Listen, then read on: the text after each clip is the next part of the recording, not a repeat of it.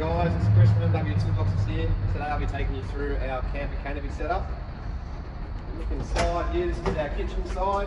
It comes with a 130 litre upright Bushman's fridge. Got the freezer at the top, plenty of storage for your drinks and food.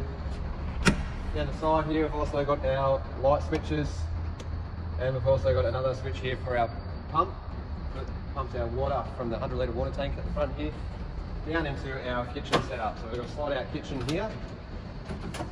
Got the sink at the back. As I said, the pump it through.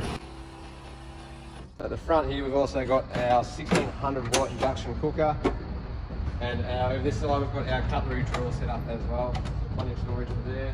Up the top we've also got some extra stuff, some bags for some small items, and some drawers here for extra storage again.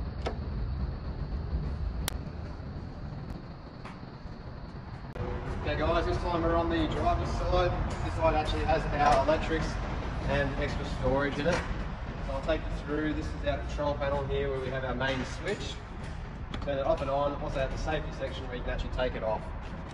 Keep it all locked up. Turn it back on again. We've got our light switches again. We've got some extra 12 volt plug-in points here for extra devices. And you've got your water tank control panel, lets you know how much water's in there. Down the bottom here you've got your fuses for all the electrics. And you've also got the switch down the bottom here which gives you the pop-up tent up and down.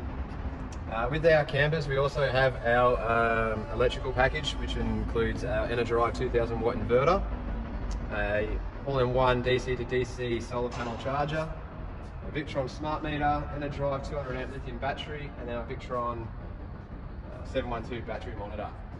We've also got extra storage again with our zip bags, a big drawer on this side for extra storage for those bigger items, and up the top here a big opening here so you can fit in another fridge or any big bulk items. Okay guys, now I'm going to show you the pop-up tent control. So again, down here is our little switch. Press that once, and the top will go up automatically. Now we're going to take a look inside the back of the camper.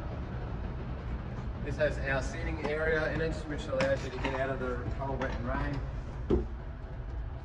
Inside we've also got our storage underneath the bedding and also underneath the seating area.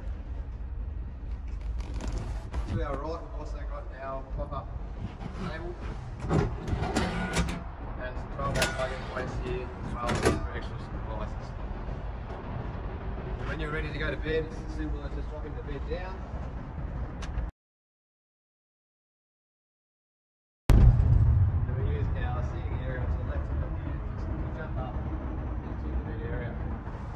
We also have 4 LED lights and 4 ceiling fans as well to keep it cool up there with the hot weather.